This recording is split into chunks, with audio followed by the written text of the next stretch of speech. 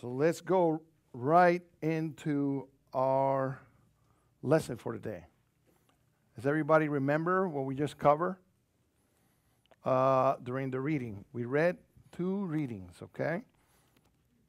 We read first the small portion of Vezot HaBracha, which probably I'm just going to cover just a few things.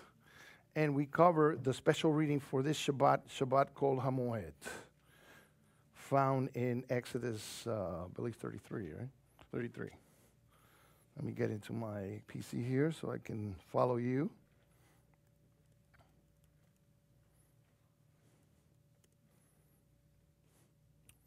Okay. I need to dismiss the children, don't I? I see mothers taking off. I forgot that. I was trying to go so fast. Are there still some children or they left? Because they're coming back in at the end, so I'm not going to worry. They'll get the blessing at the end. Okay. We're just trying to get caught up here. Okay, so if you're following Shabbat Chol HaMoed, we talked a little bit when we started today.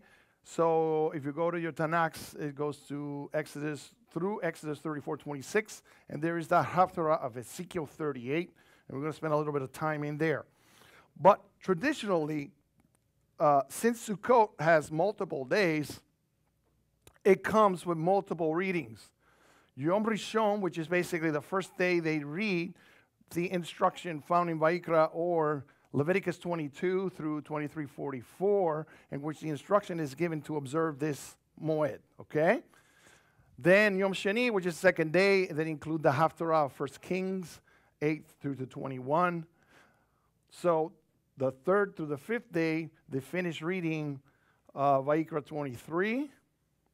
And day 6, they put this Numbers 29 reference there as the maftir for the day. Day 7, Zechariah 14. What day is today? Very good, good. We started when? What day? Sunday? Okay. So we are going this evening into day 7, and then we finish the next day. Okay. So Shabbat Chol HaMoed, which is what we're covering today, Exodus 33 and Ezekiel 38. So you see how here what we're trying to put together is a whole week worth of the word and portions that we already read, not only from the instruction there given in originally in Leviticus, but also the ones that actually cover even all the feasts that we read here in Exodus 33 through 34. Now,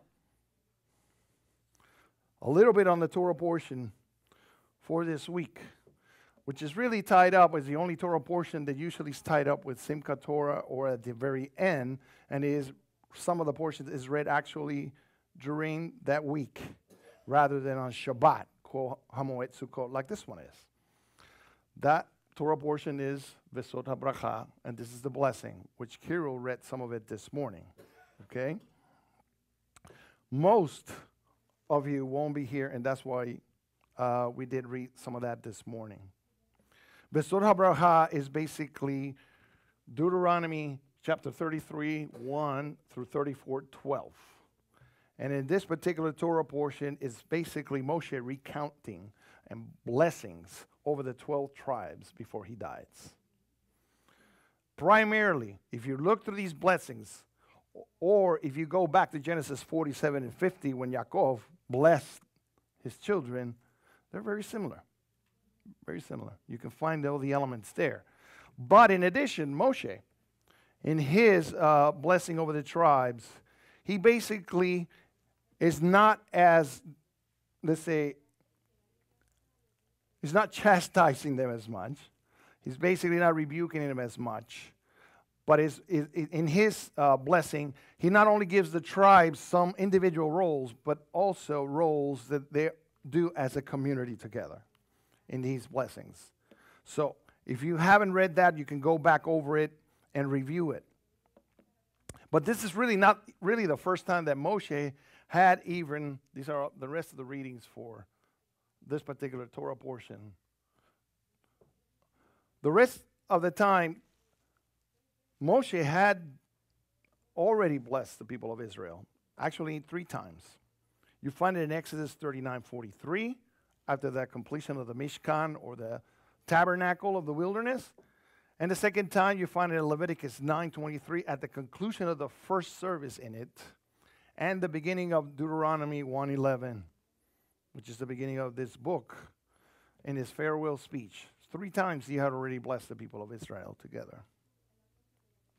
So all of this is done prior to him rising up and ascending to Mount Nebo and seeing the promised land, and obviously dying there.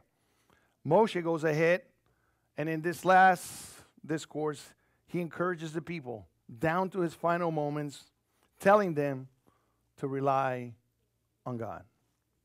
To rely on God for his safety always. So it is kind of appropriate.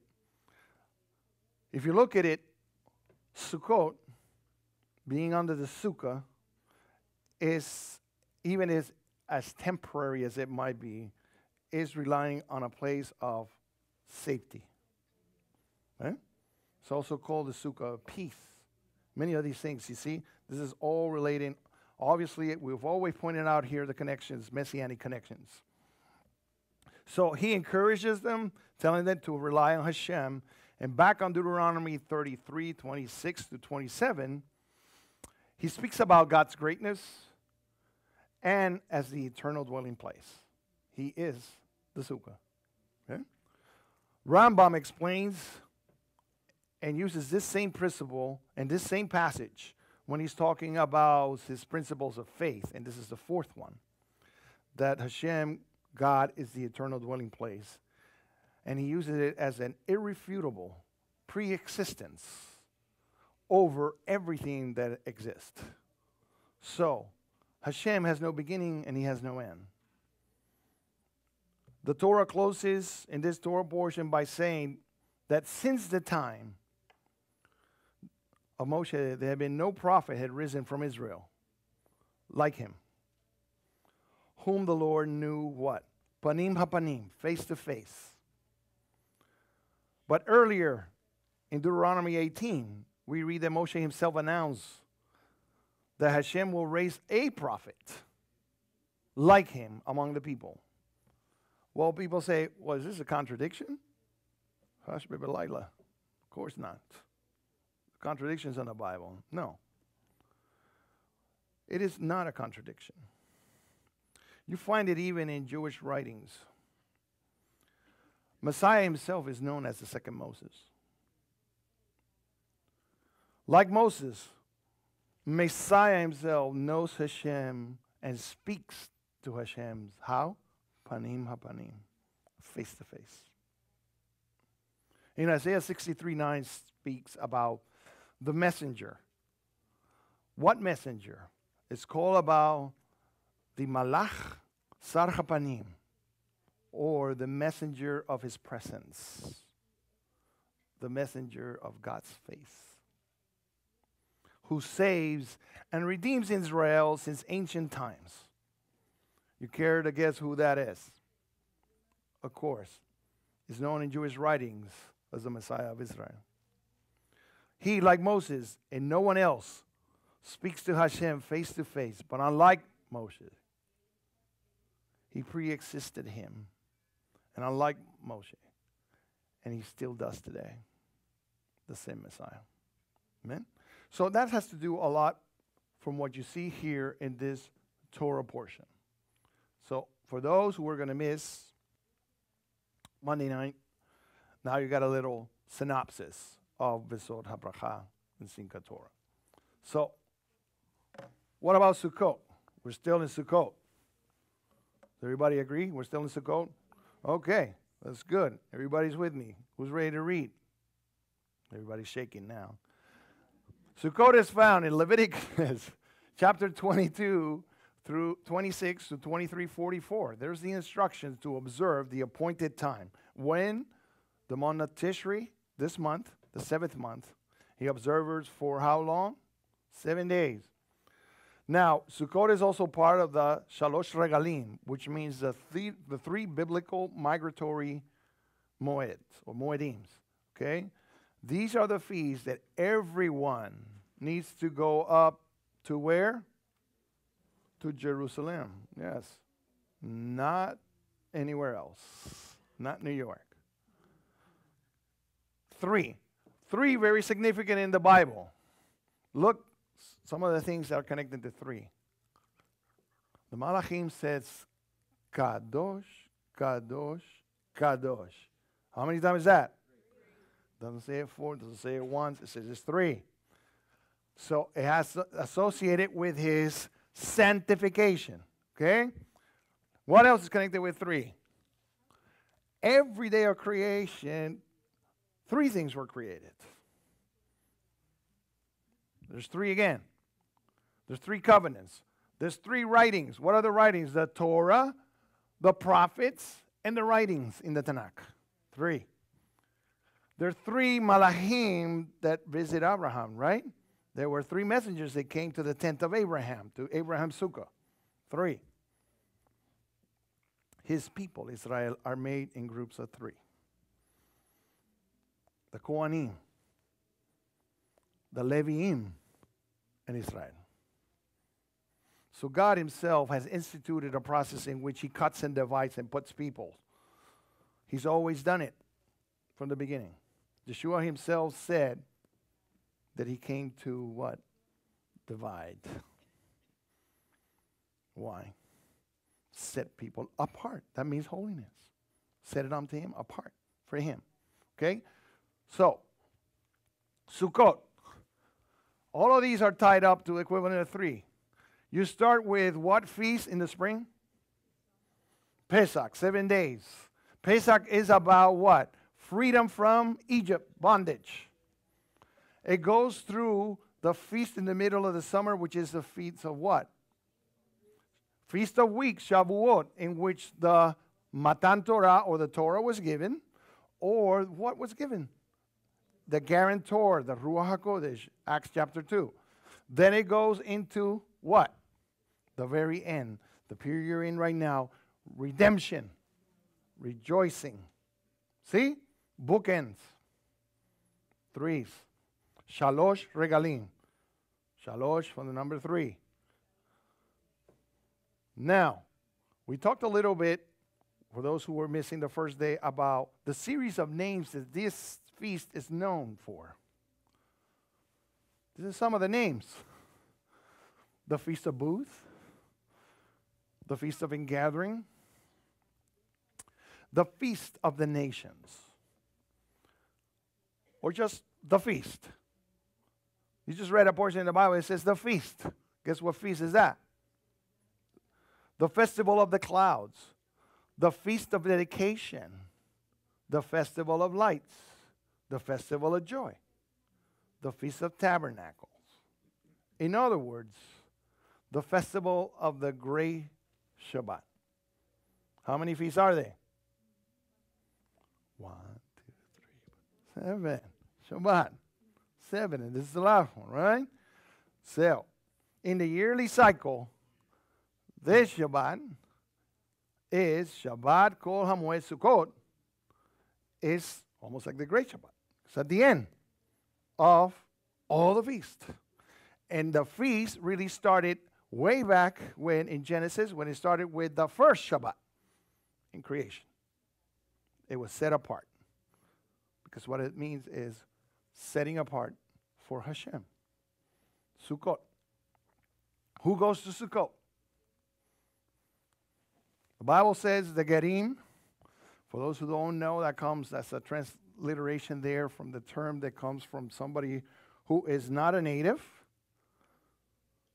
that lives in Israel, somebody who lives adjacent to Israel, sojourns with Israel, and all the nations are required to join Israel celebrating it. So are you exempt? Sorry, you're not. It's everybody. It says, there is a total of 70 bulls offered at this time for this feast. And 70 is connected to what? The 70 nations, or the table of nations finds in Genesis 2. So, when they ask you, if you're a believer in Yeshua, the feast of the Jews, why you do it. You're not required to do that. You can say, well, I got news for you. It says in the Messianic kingdom to come, if you're not doing it now, and you're in, you're going to do it then. Trust me, because it says it will withhold what? The blessings if you don't attend the feast. So it is requirement. It's a mitzvah, okay?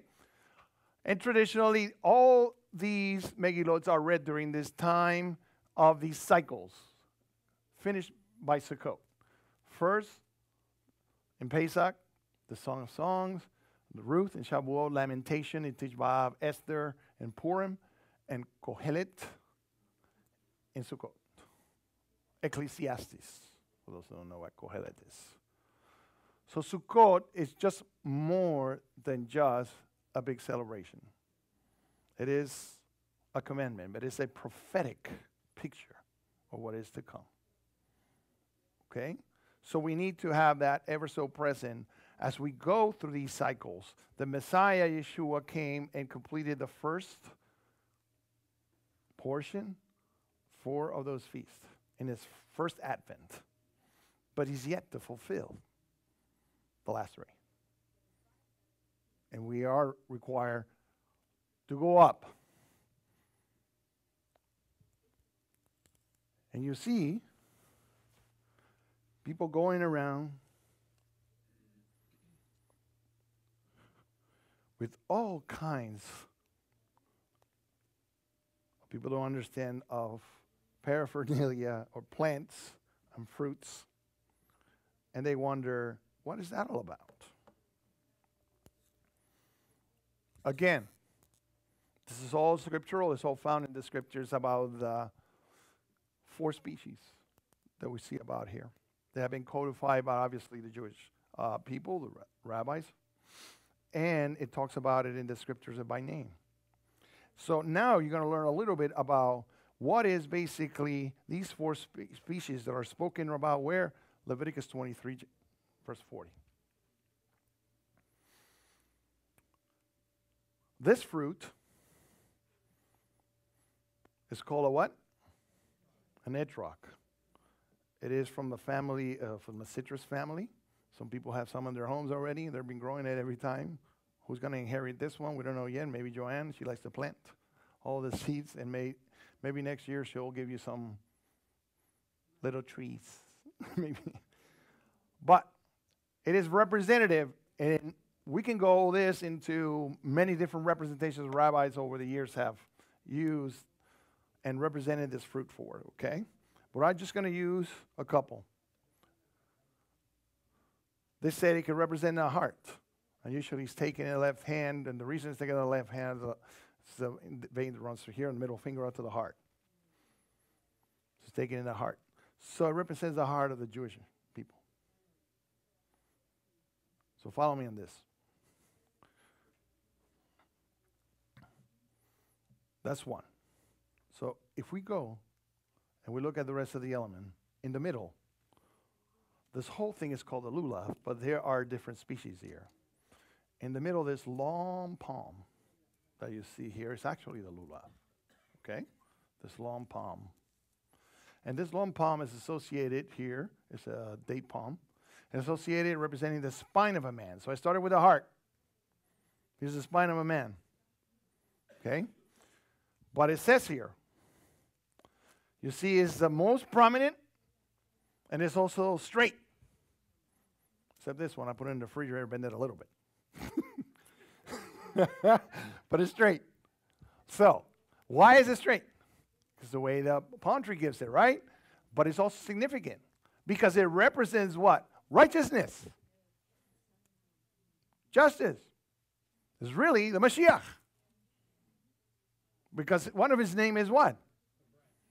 The branch, and the other name is what? Adonai Sikenu. Adonai righteousness. So it's a Mashiach represented. See? But still working in a body, skeleton. A man. Okay? Started with a heart. Jewish people. Is Messiah the heart of Israel? You better believe it. Okay. Continuing with that. Let's look at the next element. The willow. Branch with leaves shaped like, oops, need one more. Like the mouth. These mouths are a little dry. The willow loves water, doesn't it? And these come all the way from Israel. They've been out of water for a while. But shaped like a mouth. See here? So you see there in the example, the mouth representing, we talked with a heart, the skeleton in your mouth has to give what? The fruit of your mouth and your lips is your prayers. Right? So if from the fruit of your mouth or your prayers and the same mouth you curse, what part of that, of the lulav, will you have? See? Okay. So, next, what is the other species we have here represented?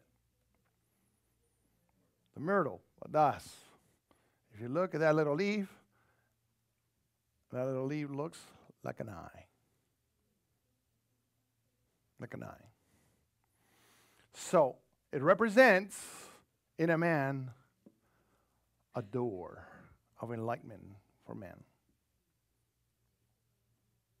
One of the worst things we can have in our lives, very difficult, is to be blind. Blind is a physical representation. But the blindness that this is referring to is much higher. It goes from the physical to being blindly spiritually. If you disconnect yourself from the lula, if you disconnect yourself from Messiah, you become blind to the man of righteousness. All of these elements, all of these species, they come with different attributes. If you read Jewish writings, they say they can attribute this to all kinds of different things, which include male, female attributes. Some represent, obviously, the body, as I mentioned here. Overall, some even go as far as representing types of individuals, types of faith. Each one of them, you can find them. Overall, Sukkot and the lulav is basically a commandment, says you could basically shake. But in the shaking, what do you hear? You hear the lulav. You hear the lulav, right? The palm. What happened when Messiah was coming in for the last time into Jerusalem? When hundreds and thousands of people were shaking that. Palm Sunday? That's the palm. Okay? That's the palm. So what are you shaking? It says. Basically, what you're doing is what? You want this to shake on earth so you can shake heavens. You're shaking it before the Lord. Don't we shake it in every direction? You want to shake it before the Lord. You want Hashem, Messiah, to return. You want to shake in the earth so you can shake in heaven in Sukkot. It's a commandment. It's a mitzvah. And that's why we do it. So when you're asked, oh, you're a believer in Yeshua, what are you shaking that stuff for? It's a commandment. Let me enlighten you. Let me help you. Let me teach you. Would you like to? Do you want to know why you shake it? This is your entry. This is your way in. There's nothing wrong if they don't want to do it. Then you can do a video with the a cappella group. Hey, shake the lulav, and go around the town, and everybody's shaking. They don't know what they're doing. But you know more. You know better.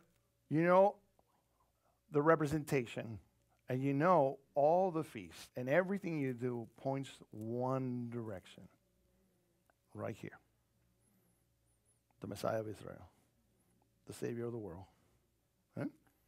So Sukkot takes a different picture now when you do this. Every month of Tishri at this time. But it's even more than that. Because even the representation of what this time in the future was going to bring. And now the people start getting interested. We're going to get into the real stuff. We know how it's going to end. He's going to tell us how it's going to end. This is where everybody flocks and go to the latest prophecy conference so they can get the info. Last time we met, on the first day, we spoke about Zechariah 14. It's one of the Torah readings. And it's connected, obviously, to Ezekiel 38, which they read today. Joey Jr. read it today, I believe. Right? And he spoke about when he read this, and these two are obviously connected, the first day and the seventh day. These two readings. Now, just like Pesach is connected to Sukkot. So put it that way. One is in the first day, one is in the first feast, all the way back here to the seventh. In chapter 38 of Ezekiel, if you go there, there is this significant reading, which is an important passage that people should go when they have this question. Why is it important, and why do we read it at this time? Well, I'm just going to give you a few of the words that just to refresh your memory in case you didn't hear when he read. Because this is very important. This is the season that you're looking. So, chapter 38 of the book of Ezekiel, starting in verse 18.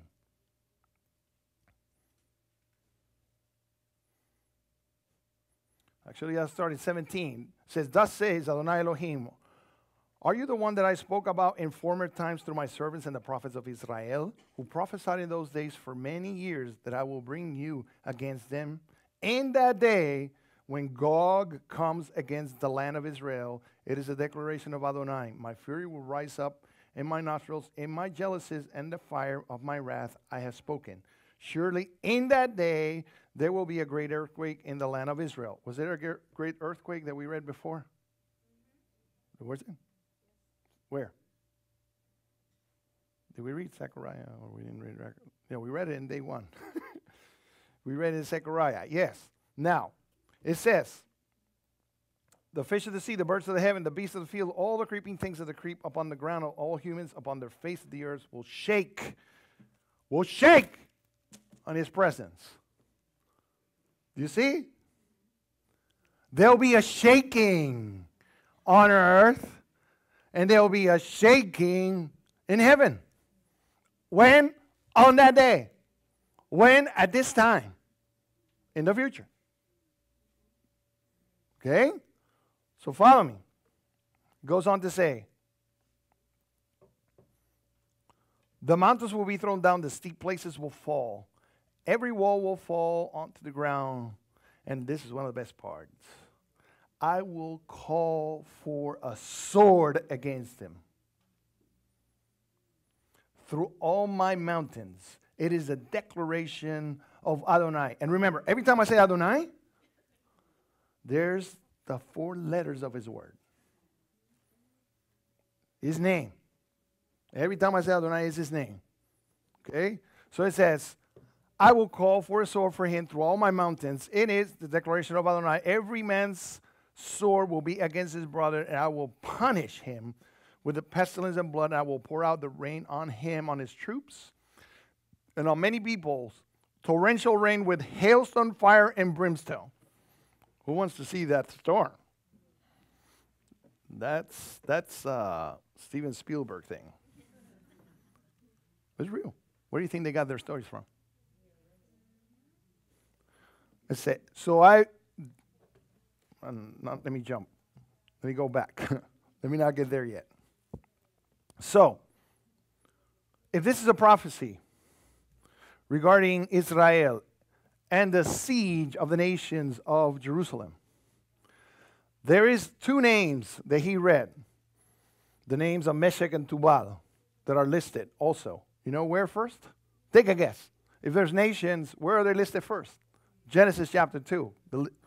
You find these names, Meshech and Tubal, listed there. And they are sons of Japhet. And they're part of the 70 original families, descendants of Noah. Knowing this, you can now, in fact, correlate nations and nationalities. Even Josephus, the historian, in his volume 1 of Book of Antiquities, identifies Magogites as Scythians, or those people occupying southern Russia or the Caucasus, near the Black and Caspian Sea. So see, this is knowledge that's been passed down. That I spoke just about the names and where they come, sons of Noah, and I'm talking now about Josephus, a historian on Roman times. That whole time, we still got a connection all the way to Gog, Magog. Outside of chapters 38 and 39, found here in the book of Ezekiel, there's really no mention of Gog and Magog in the Hebrew text of the Bible. But there is mention on other occasions on the Septuagint. Does everybody know what a Septuagint is? Yes, the Septuagint. A Septuaginta in Spanish. What is it?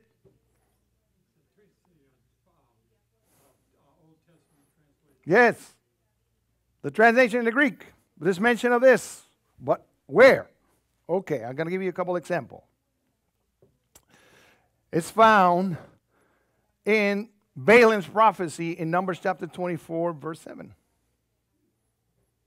Interesting. Balaam's prophecy. There shall come a man out of his seed, and he shall rule over many nations, and the kingdom of... Oh, here it is. Shall be exalted, and the kingdom shall be increased. Numbers 24:7 in the Septuagint. So that tying up all the way to Noah's descendants again. And here is Balaam, who was obviously a prophet for hire, saying these things. Now, where else can we find it? So we have, yes, what we have these is pinning, obviously, the kingdom of Messiah against the kingdom of Gog. We find it in Amos, chapter 7, verse 1, in the Septuagint.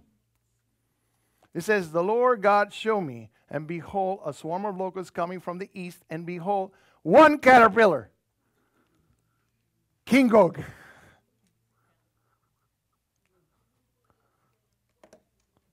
There he is again. The second mention in the Septuagint. In the Hebrew Bible, you only find it in the book of Ezekiel, chapters 38 and 39. So, what about Gog is presented here in Amos as the leader of the forces that are coming against Israel in the time to come.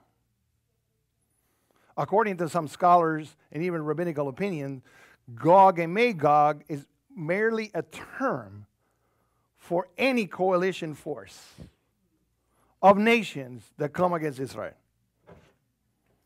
But in time, why? Because if you put in Hebrew the name Gog and Magog, and you add the gematria, it's equivalent to what?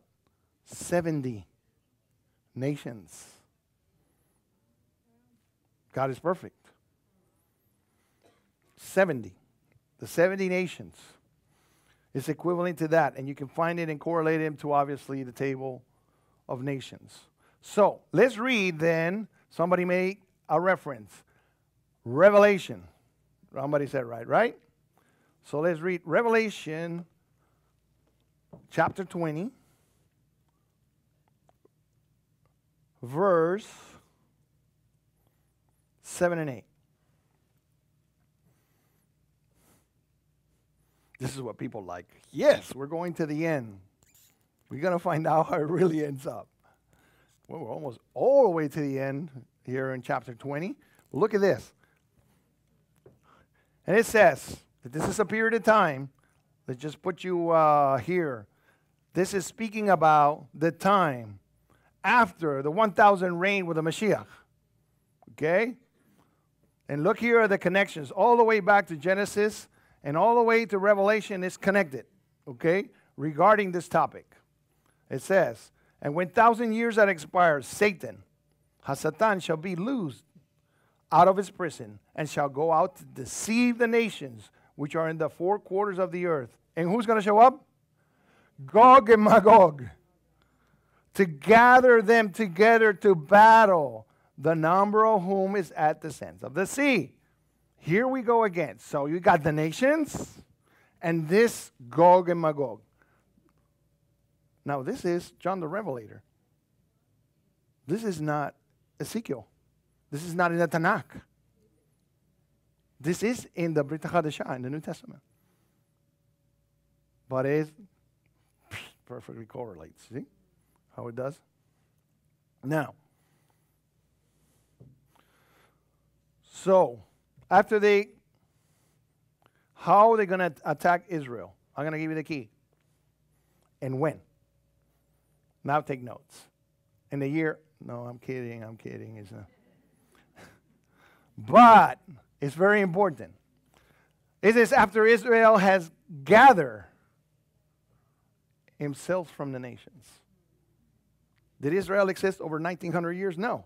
It happened in 1948. Established a nation in 67. Jerusalem is part of Israel again. So you see now that clock in Ezekiel 38 is working. Now there is Israel. Now there's a nation that nations can come against. Now we also see that there is a certain element that is described in order for all these things to come about.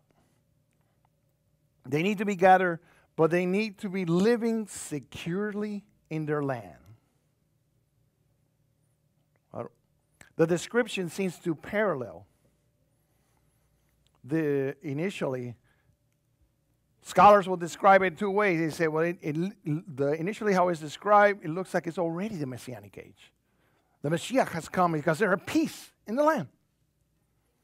But there's more than one position in this. That's why I like how God, he just teases you. Just teases you. There's some things there, but I'm not going to give you all because all you're going to do is what? Chase after that. You have to chase after me. Not after that. It says, so it seems to parallel that because it is parallel to this time, the Feast of Ingathering. Isn't that one of the names of Sukkot? Ingather the people for the four corners of the earth. Where? New York. Jerusalem. So you have it. There's an element. Already has happened. And all these things, they need to be in the land. They need to be resting in the land. They need to be secure in the land. They need to be eating and drinking and being merry, happy. Right? How do I know that? We'll get there. We'll get there. But before that final battle, all of these things need to take place. Jewish sources and other commentators go ahead and describe this battle also not only being maybe during the Messianic age, after the Messianic age, but before, leading up to the Messianic age. You see how there's more than one position there. They say that the battle after the Messianic age has begun. It says some versions that Messiah ben Yosef. I love this one. When I read this one, I said, whoa. Messiah ben Joseph dies during the battle with Gog and Magog. Notice the name. The suffering Messiah. Has that happened? Somebody say yes? Has Messiah died? Yeah. In his first advent, he died. He also resurrected. See? In 3 days. Another significant of 3. 3 and 3. It's not Chuck Woolery, 2 and 2. It's 3 and 3. 3 days and 3 nights. So,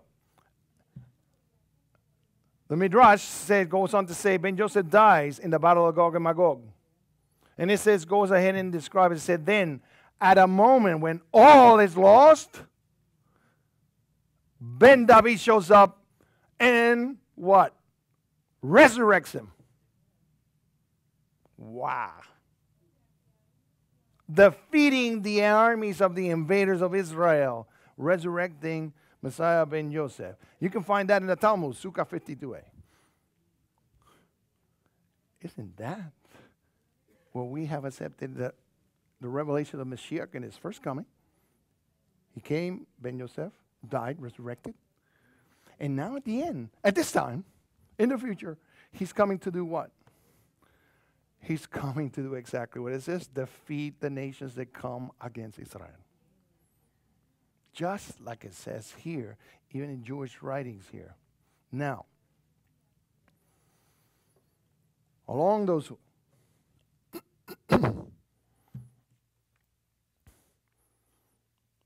Gog and Magog are always going to be tied up with, like I said, coalition of forces of any kind, of nations coming against Israel. Today, everything is being made ready in Israel. Everything is aligning for the next Gog and Magog. Jews are being gathered from the four corners of the earth. They're beginning to feel even safer in the land. Of course, they got every powerful weapon to mankind, and if they don't have it, they buy it or they develop it themselves. The Jews lead the world in surveillance. They lead the world in the discoveries. They lead the world in about every Nobel Prize you can come up with. Is that by coincidence? No. Now, let's remind you of who is orchestrating this whole thing. Back in Ezekiel 38, verse 4, it reads, and with this, you can get the children ready, please. It goes ahead. Let's start in verse 3. And I say, thus says Adonai Elohim, behold, I am against you, Gog, chief prince of Meshech and Tubal. And here's verse 4. I will turn you about and put hooks into your jaws. Who's bringing them? Hashem. It's like you are fishing a hook. It says, wait, they're going to attack Israel. You better believe it. But who's bringing them? It says right here, he is. The Lord is bringing them. Why? Didn't I just say what was happening with his people in the land? How they're dwelling? Oh, we're in safety. Nothing is happening. Do we need Hashem? This is like us, our lives. Everything's going well. I got money. I got a job. My wife loves me, except for a few of us. Everything's going well. So we forget about Hashem. This is what has happened in the Holy Lands. His people have forgotten the God of Abraham, Isaac, and Jacob. They have forgotten the God of Moses. But for a few, and some of them that are basically, unlike the elements you see here, because it can have an appearance, but deep within this fruit is rotten, the heart. So now, how do we know that? So verse 4 says, I will turn about, put hooks on your jaw, and I will bring you out with all your armies, horses and horsemen, all of them splendidly dressed, a vast assembly, breastplate and shield, all of them wielding swords, ready for the battle. And look what I find in the Midrash. This Midrash is called the Midrash Vayosha. It's a commentary. I found this in verse 164. Very interesting to read. And when the days of the Messiah arrive, Gog and Magog will come up against the land of Israel because they will hear that Israel is without a king. Hello. It's not Netanyahu. And sits in safety. Instantly, they will take with them 71 nations to go up against Jerusalem. There's Gog and Magog. There's coming. Here it is.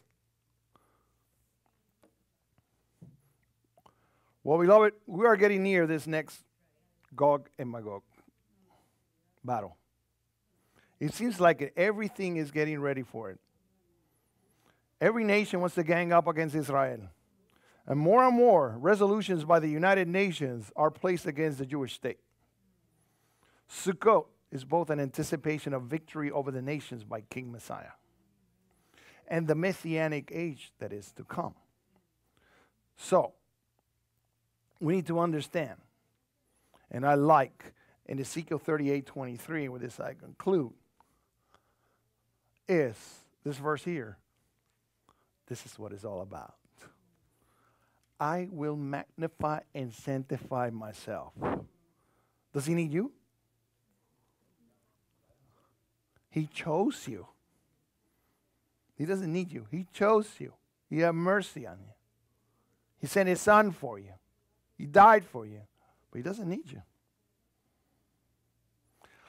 To magnify myself, and I will make myself known in the eyes of many nations, that they will know that I am Adonai. You want to follow this? That phrase itself, within those two, 38 and 39, that appears 7 times. Coincidence? 7 times. It says, I am the Lord. I am the Lord. I am the Lord.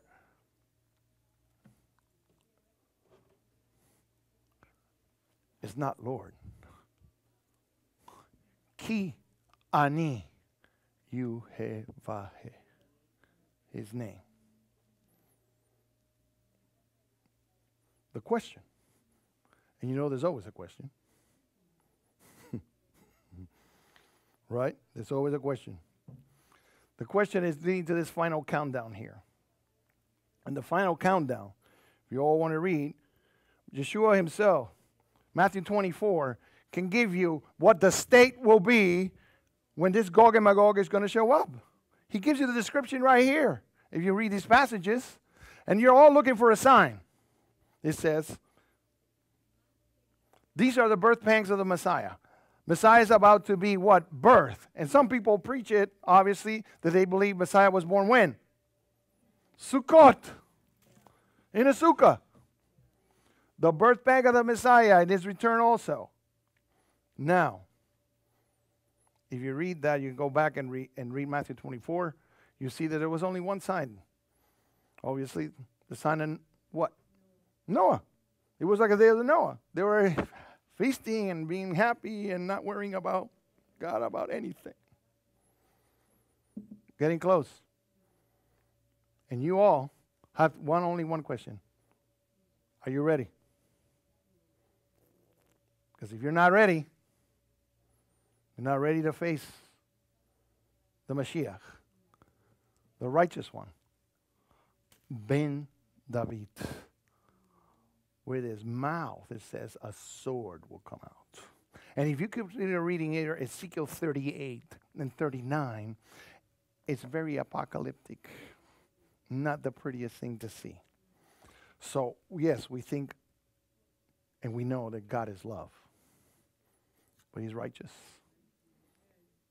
And when he says he's going to impart justice, it starts with his people and continues to the nations. Amen? All right? Okay, that's Sukkot in a synopsis, lulav, and a little bit of everything else in Haftarah.